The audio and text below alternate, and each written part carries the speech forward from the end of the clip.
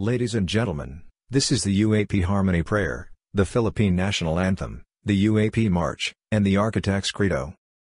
We enjoin everyone to sing and recite, in unison.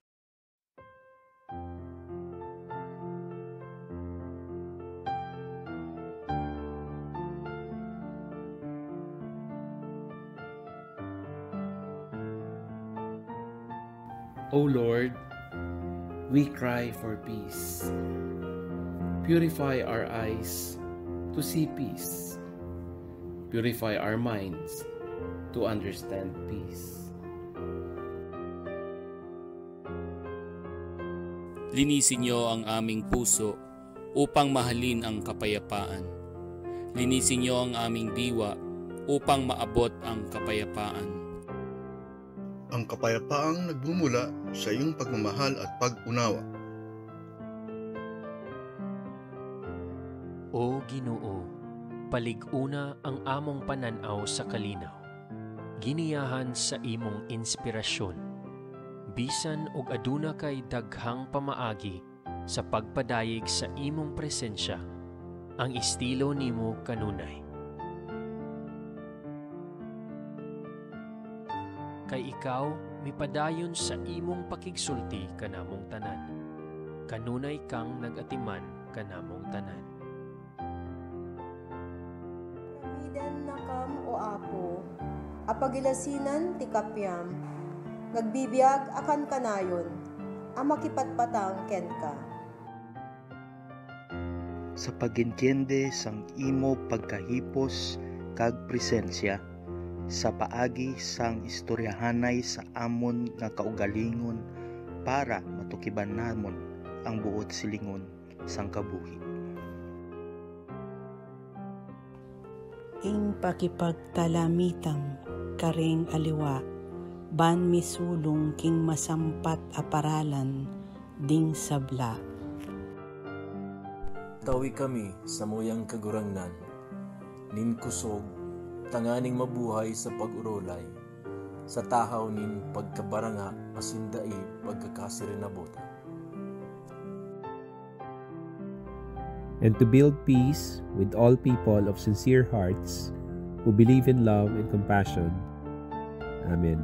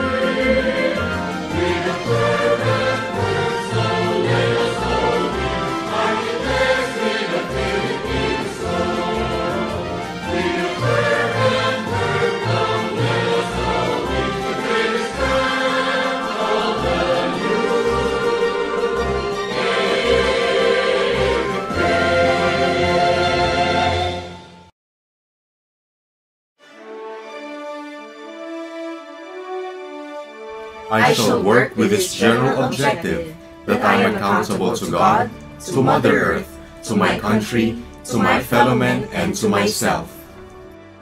I shall uphold the ideals and follow the norms and ethical conduct of this noble profession. I shall pursue moral and professional excellence to the utmost level of integrity, through industrious dedication and meaningful application to my work that merits a reputation for quality of services worthy of fair remuneration. I shall pledge myself to the highest standard of professionalism in relation to clients, colleagues, industry partners, and society. I shall dedicate myself to the pursuit of creative endeavor towards the goal of enlightened art and science, generously sharing it. I shall respect the rights and works of my colleagues in the profession and confine my comments to constructive intents. I shall endeavor to do my duty in the protection of our common environment and the preservation of architectural heritage for the sake of the present and future generations. So help me God.